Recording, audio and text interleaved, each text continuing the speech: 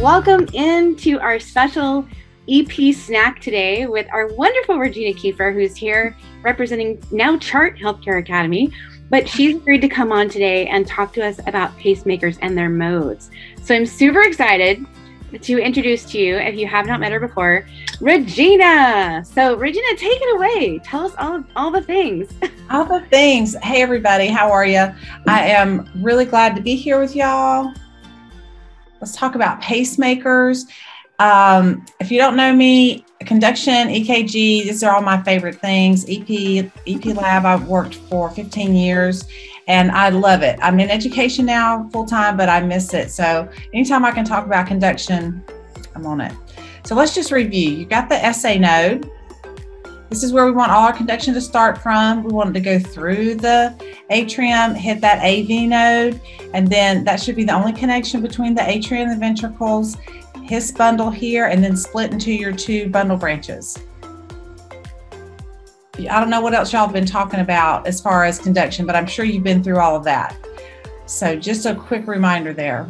People who need pacemakers are going to have some kind of a bradycardia, some kind of a pacing indication. That could be due to a sick sinus node syndrome. It could be due to some other infarct in which artery controls that area? The right coronary artery. I'm sure y'all have been talking about that a lot, right? That's one of my favorite things.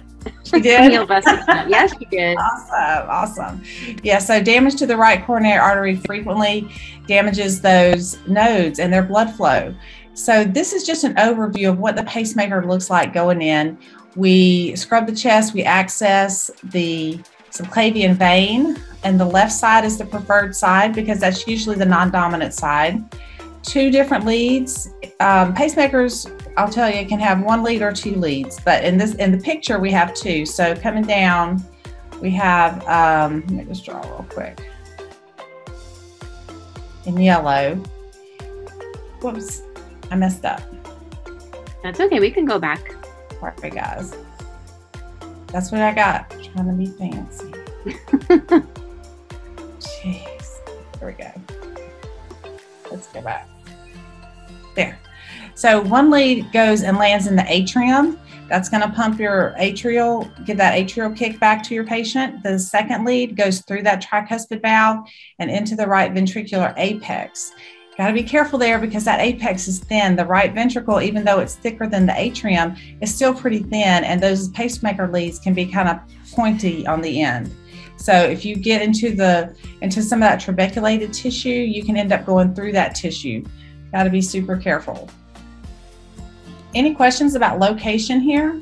So I know there's two types of attachments for pacemaker wires. There's the screw, and then there's sort of the tined leads. The tined leads. So what is more common?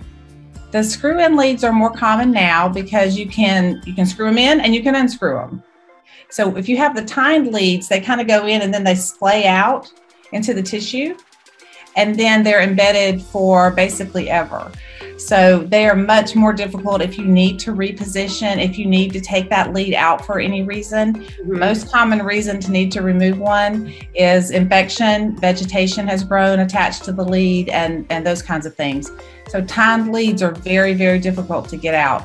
If you have to remove a tined lead, usually that's an OR procedure, and we use a laser and all kinds of things. It can even be an operative procedure. So we like the screw-in leads. We screw it in, it just unspirals out the end of the lead and into the tissue. It still becomes embedded, but 9 times out of 10, we can still unscrew it, move our lead around, and then screw it back in. How long do patients, because of that whole tined or screwed-in lead, how long do they have to keep their arm immobilized usually? Some doctors don't even have them stay immobilized at all. Some doctors don't send them home with the sling or anything, but usually for a regular pacemaker, not a BiV pacemaker, different situation with that, because with the BiV pacemaker, you're not able to screw in that lead. It's just sitting in a vein on the back side of the heart. But a day or two, most people would say a day or two. Now, they wouldn't have you out doing any heavy work. They wouldn't have you vacuuming. They wouldn't have you driving, anything like a lot of people want to swim and they want to golf, and we're like, no, you can't do that. Give yourself a good 2 weeks on that. But in general, 1 or 2 days for normal activity. Awesome. And then how are they closing the pacemaker pockets these days? Are they doing Dermabond? Are they doing glue? We have seen the gamut. So completely physician dependent. We have Dermabond. We have, what was the other one? Skinafix, like that. And then we had one surgeon or one EP doc who liked to staple. He found that was more, he got better results with staples. So sutures, steri-strips definitely, and even staples.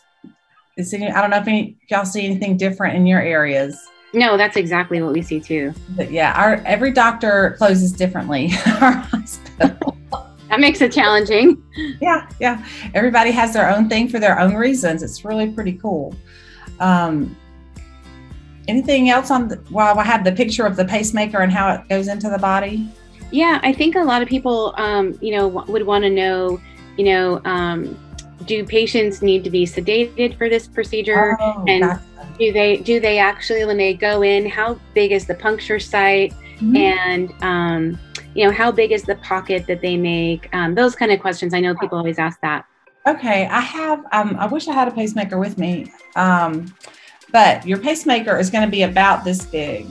They are pretty small now. It's about this big in height, and they're about that thin.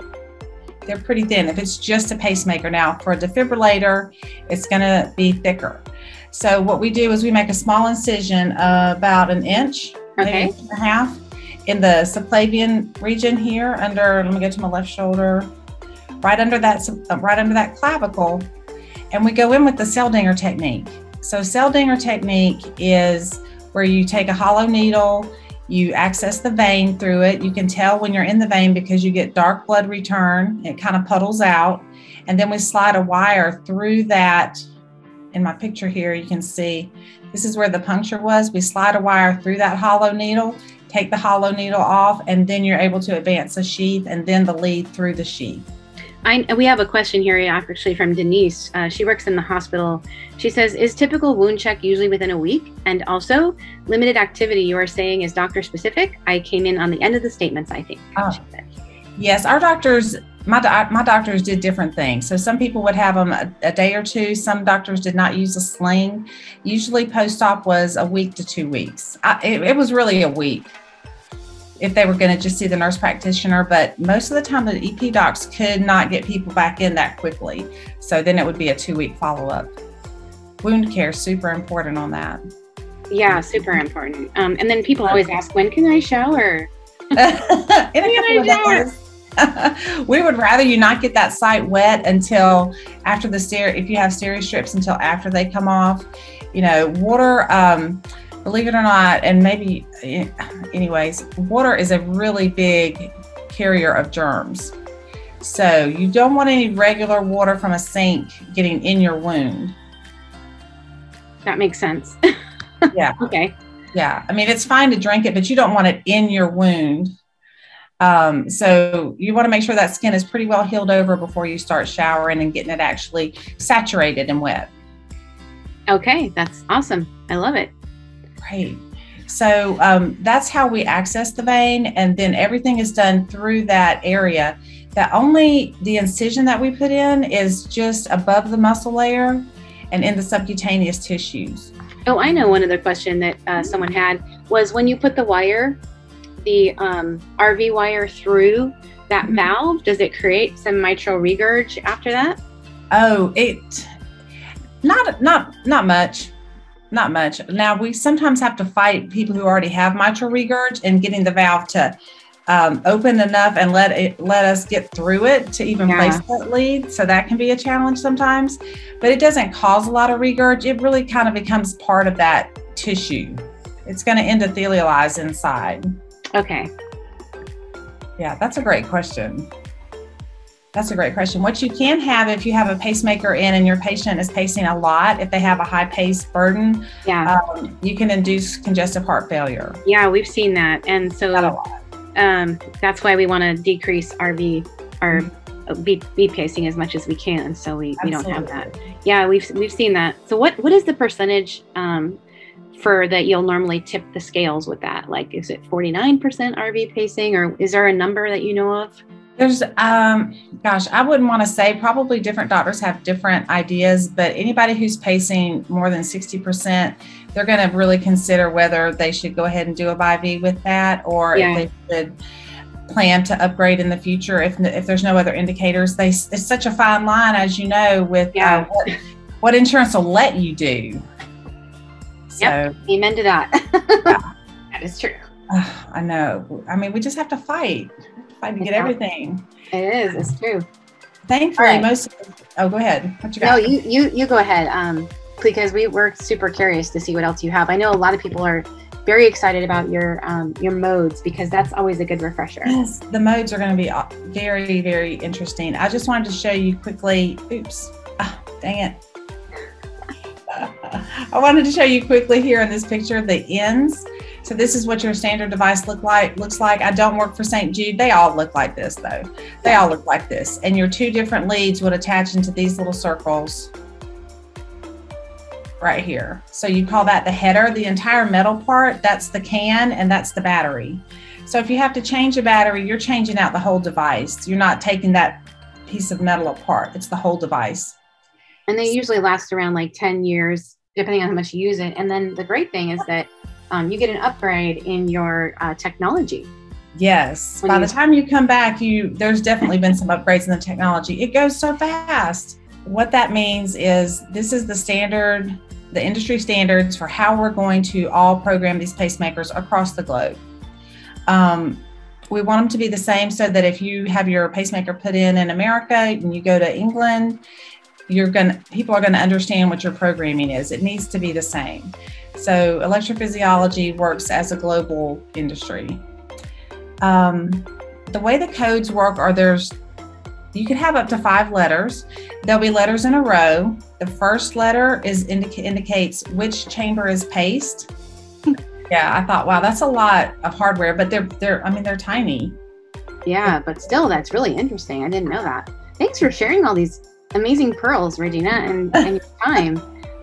Where can people find out more about EP for allied professionals? Well, I'm going to send you to my site. I work for Chart Healthcare Academy, and we have an entire EP program. We do professional development.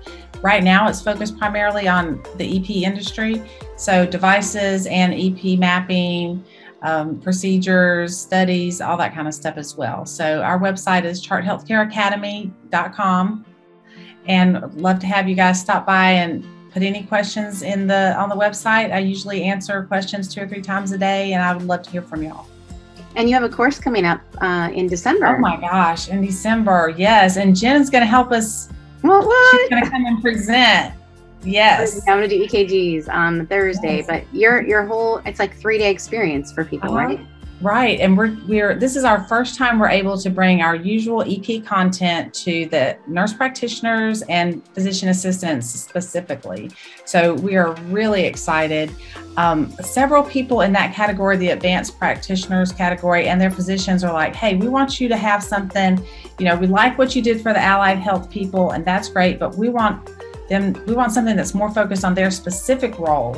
So we're developing new content for that, and our first course is going to be December 9th. So that'll be advertised pretty good. If you're interested in more EP content and you're an EP provider, we would love to have you come and participate in the course. It's a live virtual event. So it's just like what we're doing now. This is what I did all week long, actually. And it was great. You're probably burned out, but we're super happy you took the time to come. No, I love it. I appreciate it. Yeah, it's been so long since we've got to hang out with you, so we're loving that you're coming back to us.